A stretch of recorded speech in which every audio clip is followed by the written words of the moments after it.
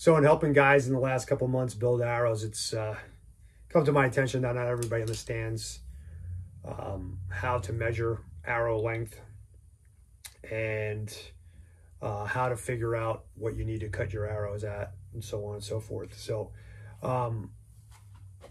you know, if you already have arrows that work and like as far as lengthwise, I always tell people to measure it carbon to carbon because then it gives whoever's cutting them for you the easiest way to cut them. But if you are measuring yourself and you're trying to figure out what you need, the proper way is to measure from the nock well, that's where the string sits right here in the nock, to carbon. Now you might have this as like a gold tip, you might have an outsert system and that sticks out past this. Do not measure that, measure to the back of the carbon. If you got one that's already set up, you measure to where the collar covers over, and like, so if it's not a removable collar, that's what I mean. So because you do not want your collar coming up on the rest. So a simple way to figure this out is to take a piece of cardboard. First thing you need to do is determine, well, what kind of broadhead am I shooting? Am I shooting a really big wide broadhead that I need to have clearance for the riser, or can I cut my arrow shaft back to the rest? So if you're shooting like a 1 inch, 1 1/4 inch, or any mechanical, I like to cut it to the rest. So when I'm cutting it to the rest, I use a real small piece of cardboard, stiff piece of cardboard. I drill a hole through it that is just slightly less than the diameter of the shaft that I'm shooting. And you take your full length shaft, put the nock on it, put this on, slide it back more than halfway. And I'm going to use my daughter's bow actually, because these were already cut to my length on my bow, but you'll still be able to see what I'm talking about. I'll put that on there.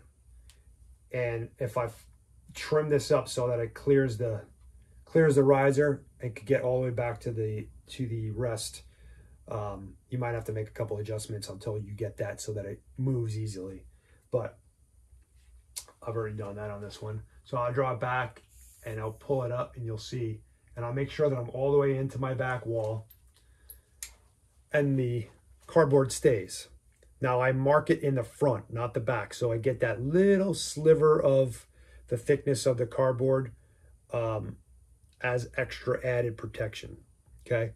Now, if I wanted it to clear the riser and not just to the rest, I'd use a bigger piece. That way it hits there.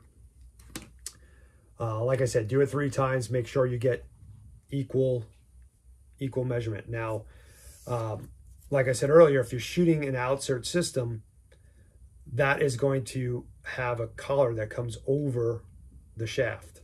So this is a gold tip. On the gold tip system, you need a 1/2 inch more carbon for that shaft to clear the rest. And other systems are different. I'm not really sure what Easton or Victory or Black Eagle or any of those, what they are, but it's easy to find that out. Just kind of put it on there, slide it on an empty shaft, figure it out. Oh, okay, mark it, then measure for that distance. And you just add that to the front of the cardboard. My titanium collar and insert system is a little bit larger. It comes over more carbon, so you need 5/8 as opposed to the 1/2 inch like on the gold tip. That's pretty much it in a nutshell. If you have any questions, hit me up on social media and I can help you, walk you through it. But that's the easiest way for you to determine what you need to cut your arrow shaft at.